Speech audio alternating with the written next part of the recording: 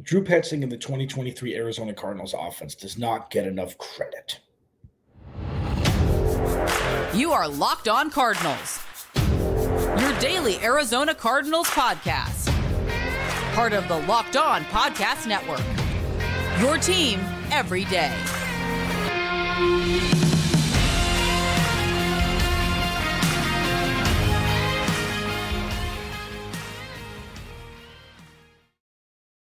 Locked On Cardinals, Alex Clancy here. Follow me on Twitter at Clancy's Corner. Follow the podcast at Locked On AZ Cards. Thank you for making Locked On Cardinals your first listen. Free wherever you get your podcast and on YouTube. Part of the Locked On Podcast Network. Your team every day. Please go to the YouTube channel. Search Locked On Arizona Cardinals. Hit that subscribe button, man. Google, Apple Podcast. You want to leave a little review for me? Wouldn't be upset about it. Yeah, got a lot to talk about today. This week is going to be really, really fun. It's going to be a fun set of podcasts. I've already got everything lined up. Have another listener viewer request for a segment that I'll kick off with tomorrow. A gentleman from across the pond. Super excited to discuss that. You'll have to stay tuned. This episode of Locked On Cardinals is brought to you by FanDuel. Make every moment more. Right now, new customers get $200 in bonus bets if your first bet of $5 or more wins. Visit FanDuel.com/lockedon to get started. So I started the last podcast episode with Kliff Kingsbury getting a job. And while that's true, the first segment of the last podcast ended up being null and void because he and his genius agent, Eric Burkhart, withdrew from that position after not getting a 3-year deal when they were being offered 2. He is now the offensive coordinator for the Washington Commanders. $70 million in cap space, question mark at quarterback, a lot of holes to fill, and Kliff Kingsbury will be the signal caller for the Washington Commanders. And this is not going to be another segment like I did to start off last show because the redundancy is unnecessary, especially because Kliff hasn't been the head coach here for now over a year. But I've got into conversations on the Twitter over the last couple days comparing Kliff Kingsbury to Drew Petzing and how Drew Petzing is looked at as a lesser than, and Kliff Kingsbury. Revisionist history is a beautiful thing for content for me. Because the amount of people that forget what this offense looked like during a large portion of Kliff Kingsbury's tenure here and glorifying and, Disney musicaling it to make it be a lot better than it was is fun for me. It's fun. I enjoy it because it makes me smile. I like things that make me smile. It makes me roll my eyes, which, I like to do. And just bask in the glory of ineptitude from people who think that way. And that's great. Everybody's entitled to their opinion. A lot of times opinions are wrong. So pivoting to Drew Petzing, the difficult part about the transition was Cardinals didn't win a lot of games last year. And the Cardinals offense, by the dictionary definition of success, didn't succeed on offense more than they failed. And there is no world where I'd rather have Kliff Kingsbury calling the plays for the Cardinals over Drew Petzing. I've seen enough of both.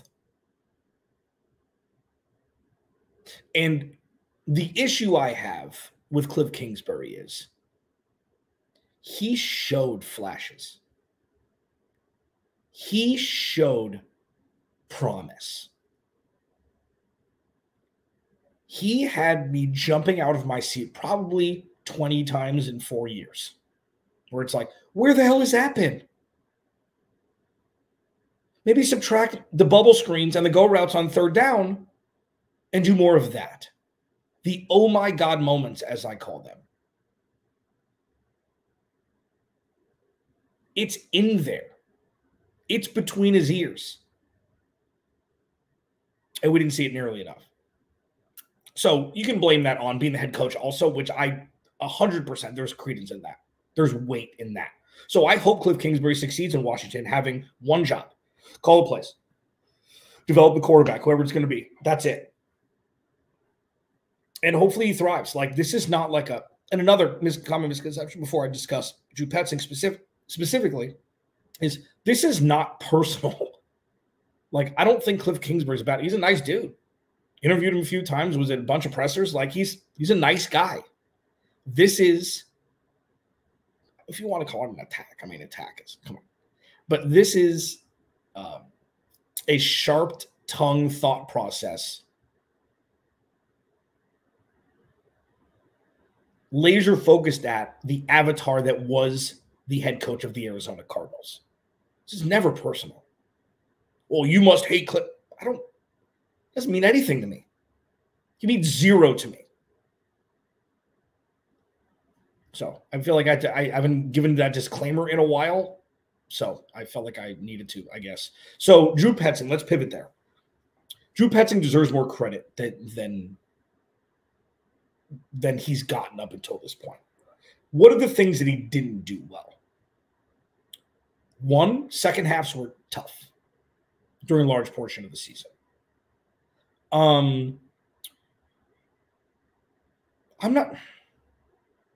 It was such a weird year where it's so much,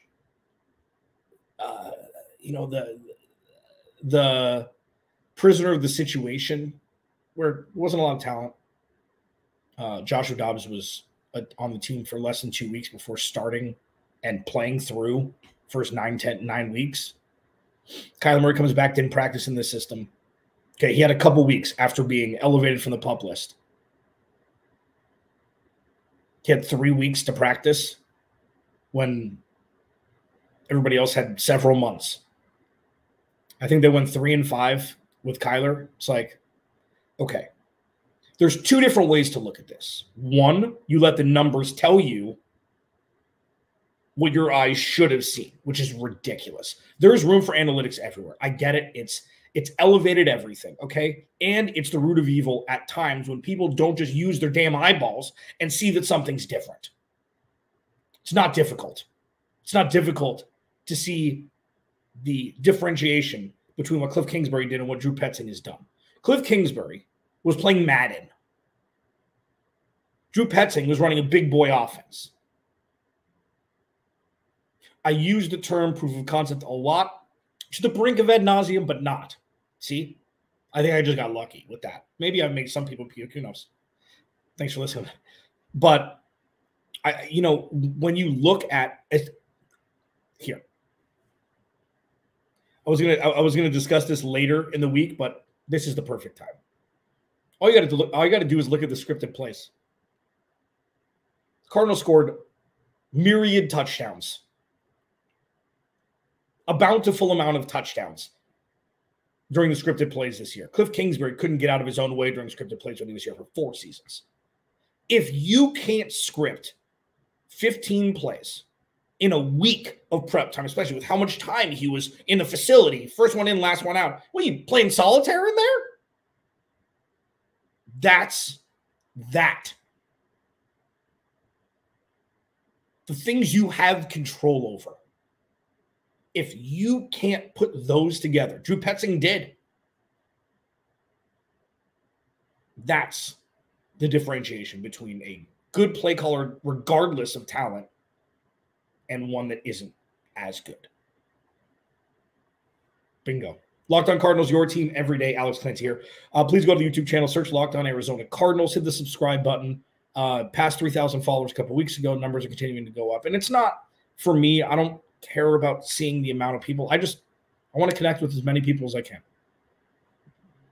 And I am working, on a different way to contact. Because I had a listener DM me and said that they couldn't DM me on Twitter unless you paid for Twitter Blue or whatever it is.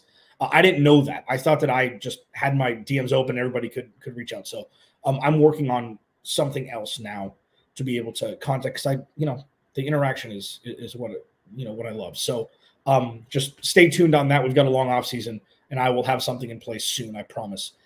Free agent options for wide receivers. I mean, there is a lot.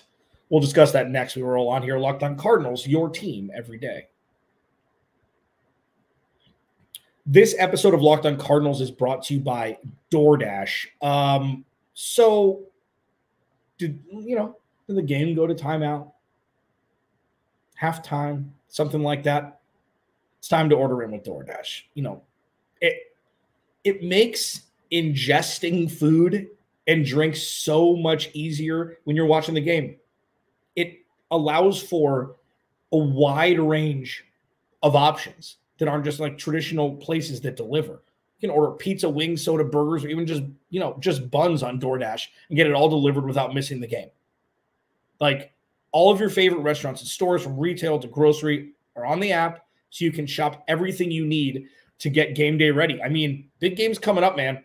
DoorDash can be one of your best friends.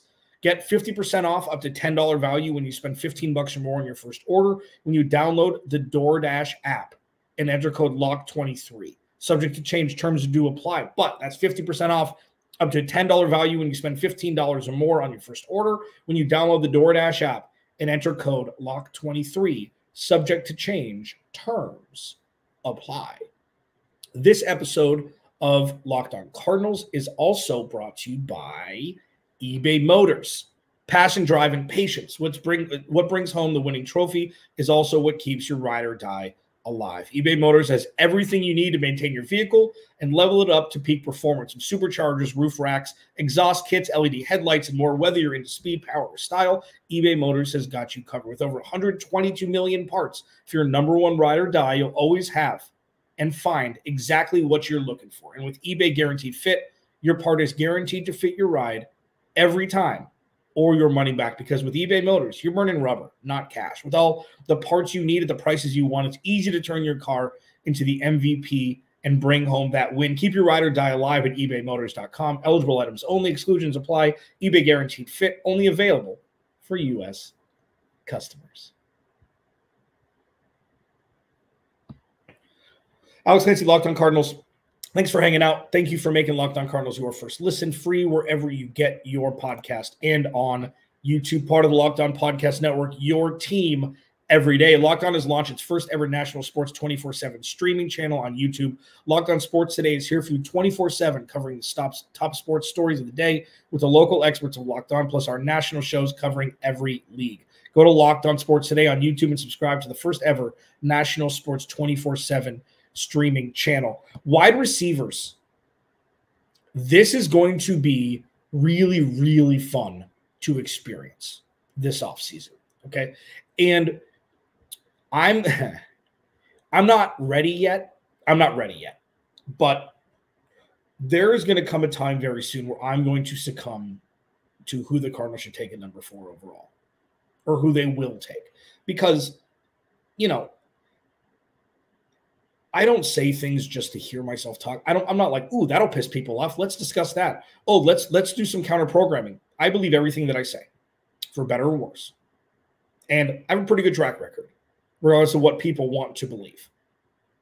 But I know when it's time to cash in and, move away from a thought process, because the chance of it happening is infinitesimal compared to what, it was, a couple months ago. So, hold on for that. But when it comes to the wide receiver position, this is – so Ari Meirov, friend of the show, at 33rd Team, My Sports Update on Twitter, one of the best – see, there's a lot of people who, are aggregators who aren't very good at what they do. They just rip stuff off other people and twist words and things like that. Ari Meirov doesn't do that. Ari Meirov is a very smart guy, puts out really great content, and I'll be having him on this offseason. But he put up a list of wide receivers that are going to be available this offseason, and there's a couple different ways the Cardinals could go. And so the two top guys are Tee Higgins and Michael Pittman Jr., okay? And both of whom are looking for that, big payday. And if the Cardinals do, in fact, draft Marvin Harrison Jr., that's not even close to the amount of talent that they're going to have to add. I mean, their wide receiver group, especially if they move up from Hollywood Brown, which I would assume they will, there needs to be more talent in there. So there's a couple different ways they can go. One, you go out and get a big guy. You have a 1-2 punch for the next 5 years. They've got, $40 million to spend. You can get, the salary cap's a lie. Thank you, Aaron Freeman, Locked on Falcons. That's his line, and it's true. You can make anything work. And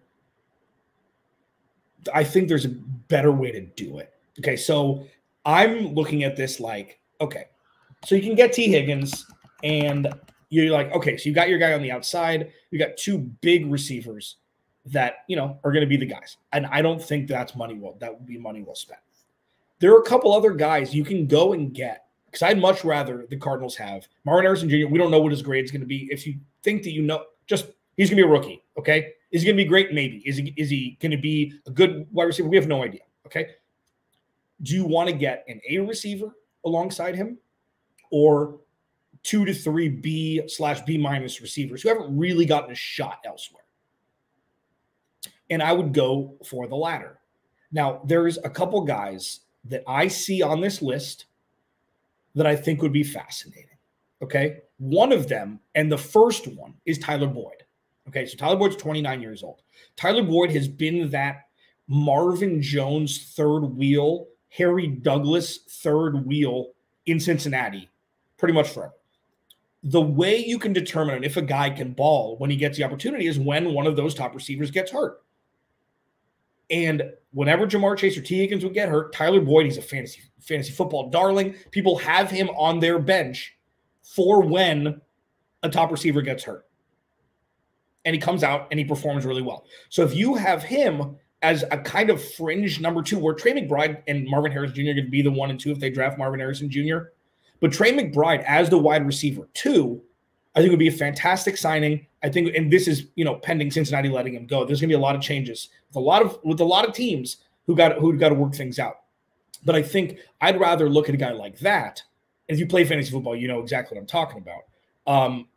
And he's a guy that I would 100%, look and see how much he would cost and things like that for a contract. Let me just go down this list. There's a lot, and there's a lot of guys that, you kind of want to stay away from, but Tee Higgins, Michael Pittman, Mike Evans, Calvin Ridley, Gabe Davis, Darnell Mooney, Michael Thomas, Tyler Boyd, Hollywood Brown, OBJ, KJ Osborne, Josh Reynolds, DJ Chark, Curtis Samuel, Chase Claypool, Noah Brown, Laviska Shenault, Braxton Berrios, DeMarcus Robinson, Kendrick Bourne, Nick Westbrook-Akine, Van Jefferson, Chris Moore, Nelson Aguilar, Quez Watkins, Olamide Zaccheaus, Cedric Wilson, Paris Johnson, Donovan Peoples-Jones, Equimania St. Brown, Trent Sherfield, former Cardinal, Jamal Agnew, Devin Duvernay, Lil Jordan Humphrey. So, a lot of these guys are not going to be difference makers. 80% of that list isn't going to be difference makers. But you've got guys, and, Josh Reynolds didn't have a great NFC Championship game, but he's been fine.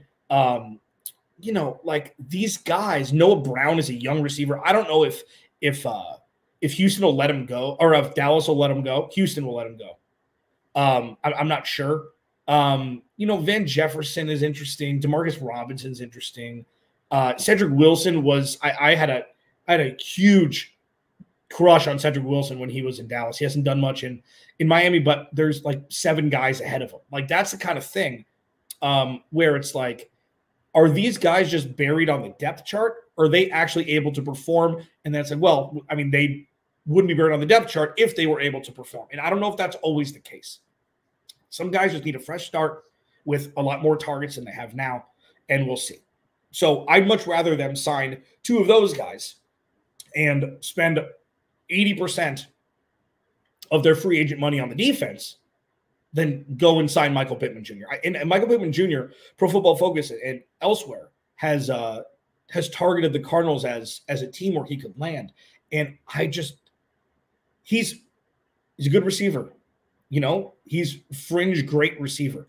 I don't think that that's the best way to allocate funds when you have no pass rush, no interior defensive line, and no corners. That's just me. Locked on Cardinals, your team every day. I'm going to do a little bit different of a mock draft Monday today. I didn't do a mock draft. I think it's fun, but they're going to be repetitive, and we have so much time that I think we can go more theory based here than actually, Marvin Harrison Jr. at 4, sweet. Now what? Mock drafts are great, but if you do them every week, especially if it's only 2 rounds, it's going to get redundant. And I don't want any sort of redundancy before the 2023-2024 NFL season, Roger Goodell, hyphenated, ends. I feel like that's too early when the draft isn't until April. I'll discuss that and more. Locked On Cardinals, your team every day. This episode of Locked On Cardinals is brought to you by FanDuel. Happy Super Bowl to all those who celebrate from FanDuel, America's #1 sportsbook. And if you're like me, Super Bowl Sunday is all about scoring the best seat on the couch, grabbing your favorite football snacks, and placing some super bets. Like the commercials are great, but it's like I'm such a nerd when it comes to the Super Bowl. Like I will be with a couple friends, but I don't want to go to massive parties. I want to watch the damn game, and FanDuel has so many ways for you to end the season with a W or 2 or 3. And not only can you bet on who will win Super Bowl 58, but FanDuel also has bets for which player will score a touchdown, how many points will be scored, etc. New customers, join today and you'll get $200 in bonus bets if your first bet of $5 or more wins. Just visit FanDuel.com/lockedon to sign up. That's FanDuel.com/lockedon. Make every moment more with FanDuel, an official sportsbook partner of the NFL. Final segment, Locked On Cardinals, Alex Clancy here. Thanks for hanging out. Please go to the YouTube channel, search Locked On Arizona Cardinals. Hit that subscribe button, man. Please, you can leave a like on the video, leave a comment. Everydayers, I appreciate you. Thank you. Whether you've been here since 2017 or this is your first listen, thank you. I'm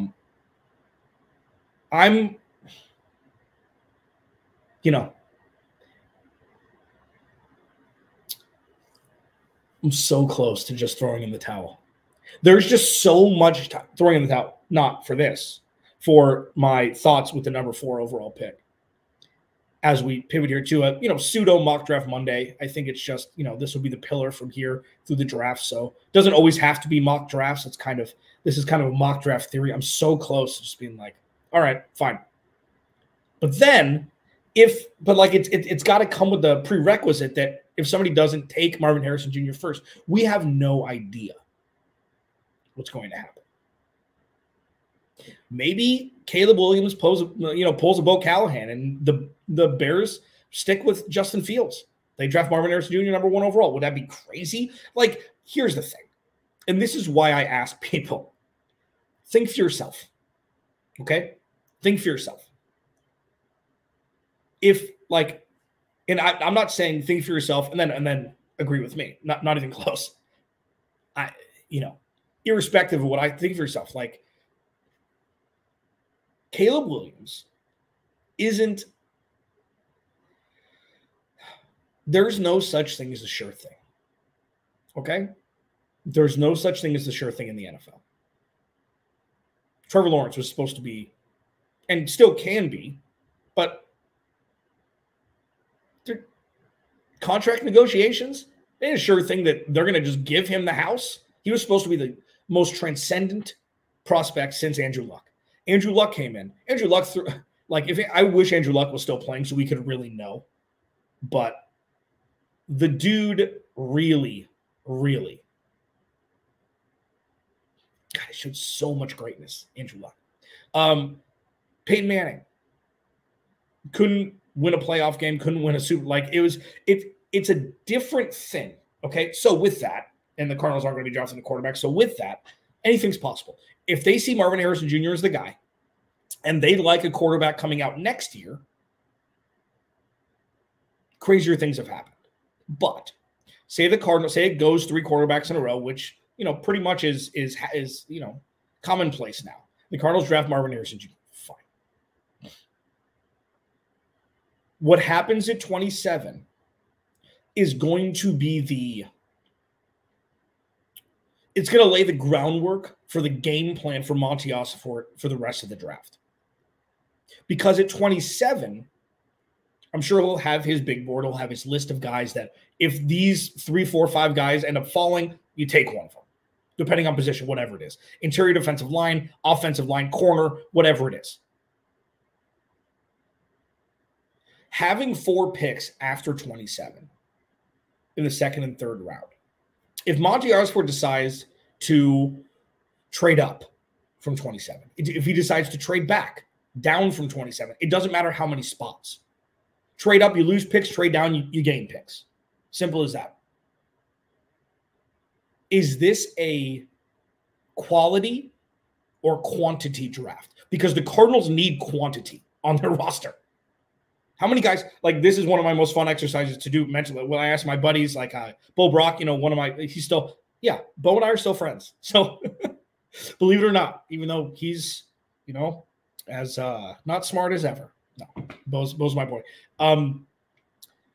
It's always how many players are going to be on this roster who ended the 2023 season with this team? 20? Like, maybe less? Like, this is going to be a massive overhaul. So, obviously, you want quality and quantity. That's ideal, where you draft all these players and they all pan out. I mean, that's obviously the dream. But what does Monty think?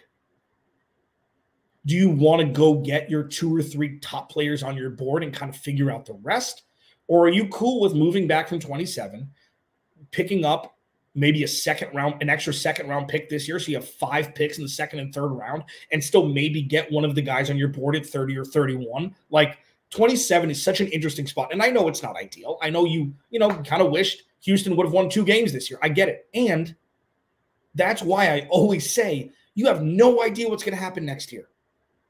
Control what you can control. And thank you, Matt Prater, for missing that kick in week 18. Because picking 5 and picking 4, if the Cardinals should count their lucky stars. If the Cardinals were picking 5, ain't no way they were getting Marvin Harrison Jr. No way. The Chargers would have lapped that up. Lapped that choice up. There was no way he was getting past 4. So, Cardinals are lucky. Not so lucky that Houston ended up being a very good team this year, winning a division. Like, it was not ideal. But the Cardinals still can get their guy. So what happens at 27, that is going to be the litmus test for the rest of the draft. Litmus test. I don't think that's right. That's going to be the determining factor on what the rest of the draft in the top 3 rounds at least will look like. If Monty Osborne wants to trade back, that means he'll most likely be very active in those second and third. If they draft at 27 and they draft at the top of the second round, the only thing I could see is the only thing I do know, the only thing I would be very, very surprised in watching is them actually drafting with those 3 third-round picks, all 3 of them. There's a big gap between the second and third round. There's a whole lot of picks. So if he wants to take 2 of those and move up into the middle of the second round, maybe give him a future third and a third this year or whatever it is, like, there's 2 different ways. I'll leave you with this. There's 2 different ways this draft can go. Pretty much. I mean, the draft is obviously, it's the wild. It's insane. But the way I see it is there's 2 different ways the draft can go. You pick it for whoever they pick it for. You pick at 27, you pick in the second round, and then you do something with 2 of those 3 third-round picks, whether it be trade up or trade for a player or trade back or trade for future picks, or pick it for whoever it is, and then you move from 27 up or back, and then all bets are off for the rest of the second and third round. They could have more movement than any team in the NFL for the draft. We have no idea. It's going to be like, it's moving around is fun. It's they traded up. They traded back. What are they getting? Like, it's exciting, and they still need to execute on those picks. So unlike Steve Keim, you trust, at least for now, Monty Osborne's ability to draft with the bountiful amount of picks they have, instead of being like, yeah, Steve Keim, maybe take all those 3 picks, move up and just draft 1 person. Because the chance of you missing skyrockets when you have more picks. That's not this. 27 is going to be the pivotal decision that Monty Osborne will make that will map the rest of the draft. And damn it, I wish it was tomorrow. Locked On Cardinals, your team every day. Without you, there is no me. Remember that. I'll talk to you tomorrow.